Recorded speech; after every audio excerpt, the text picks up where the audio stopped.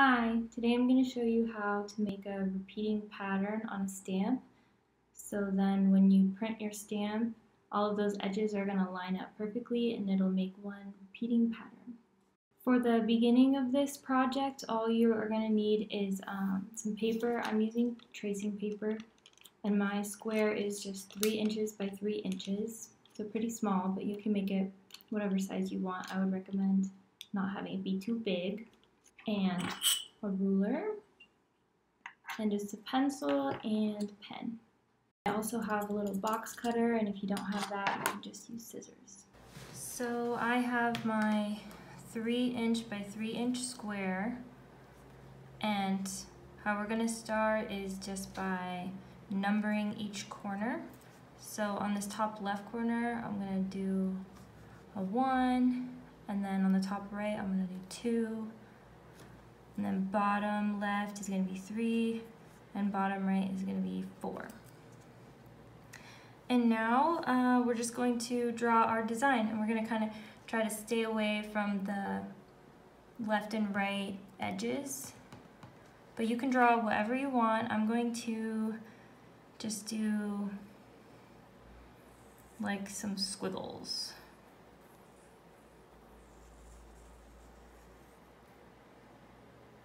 So that's fine to start. And then grab your pen, make it a little darker so you're able to see.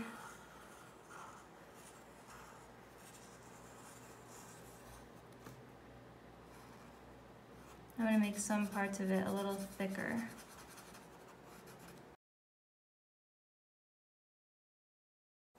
So it's really just kind of in the middle.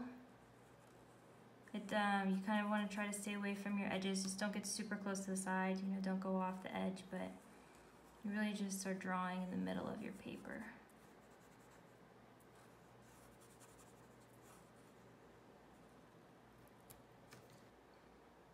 So now what we're going to do is grab our ruler. So I'm going to flip it over this way because we're going to want to draw a line horizontally and cut it horizontally. So here's what we'll do. I'm going to mark 1.5 inches on that side, flip it over again, and mark 1.5 inches. And then I'm going to line my ruler up. And if you have scissors, you can just draw a line and then cut. But I have my box cutter, so I'm just going to cut right down the middle.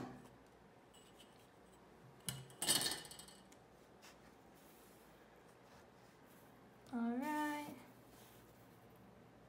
So there's our numbers. We have 1, 2, 3, and 4. And we've cut it right down the side. So now what we're going to do is we're going to flip these. So now 3 and 4 are on the top and 1 and 2 are on the bottom. This part is optional, but I'm going to tape them together just so it's a little easier to draw. So now what we're going to want to do is fill in this middle part. So go ahead and add your drawing to the middle.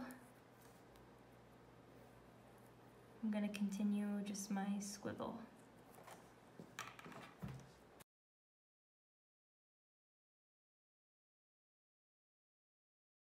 So now, just like before, we are going to flip this around.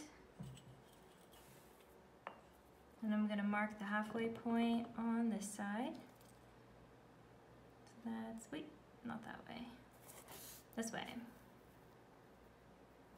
So you'll be able to see this is our cut from before, so we've already cut it that way. Now we're going to be cutting it this way. So you want it to be right down the middle. So we'll mark 1.5 inches and inches. Put our ruler right against both of those marks that we made. And slice it down the middle.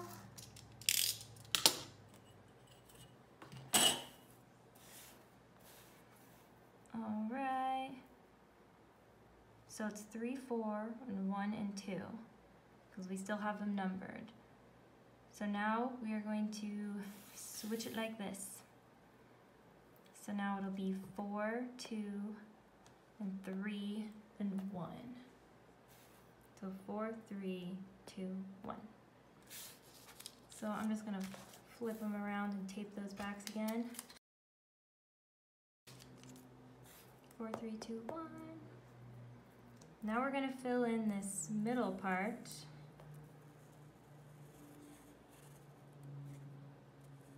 That has all that empty space. Let's fill that in. And I'm not gonna go, you never really wanna go off the page. So we're gonna stay away from the very top and very bottom.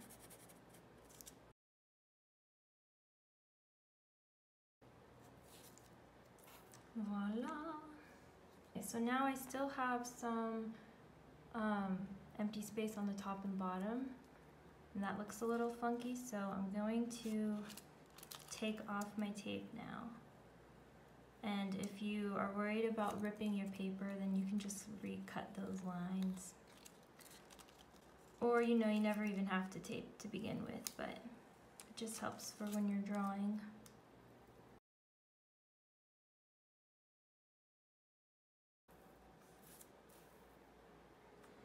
So if you ever draw over your numbers, then just write those back in. So right now we are at 4,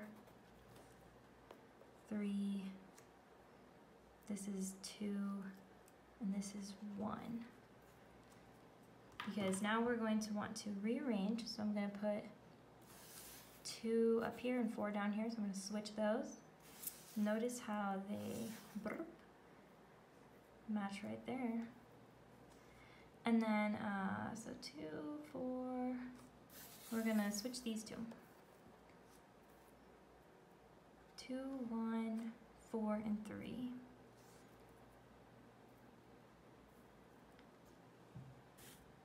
So now there's just one little middle section for us to fill in. Just right there. And that looks pretty good. So 2, 1, 4, and 3. Now we're going to put it back to how it was in the beginning. So 1 will go here, 2 will go here, 3 will go there, and 4 will go there. So 1, 2, 3, and 4. And that looks good. Alright, so there's our final design. Now we're going to want to tape it together for sure, so if you haven't been taping this whole time, then now's the time to tape. So I like to do it just by flipping it backwards.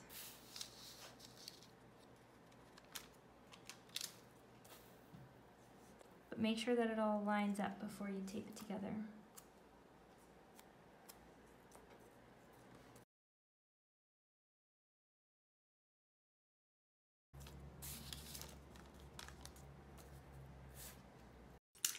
So now that we have our design, we're going to want to transfer it to our lino block. So I just grabbed a piece of paper and I'm going to cover it with graphite. This is just a graphite pencil. And that's what I'll use to transfer the design. So cut this transfer paper to be 3 by 3 inches or the same size as your design,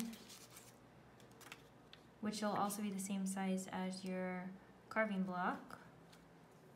And go ahead and place that face down. And then we're going to put our design right on top. Voila. Now you're going to want to get a pen, something with like a hard ball point, and you're just going to draw right on top of your design. You want to make sure that you're pressing really hard so it will transfer. So let's just do that with the whole design. We're gonna transfer the whole thing onto our block.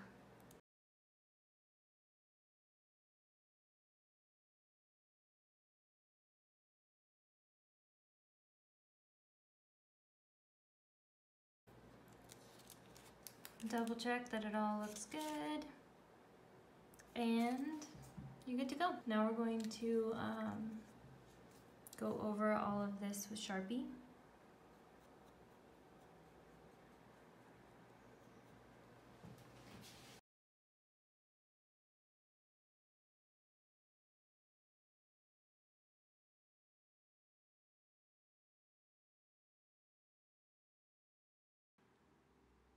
Now it's time to carve.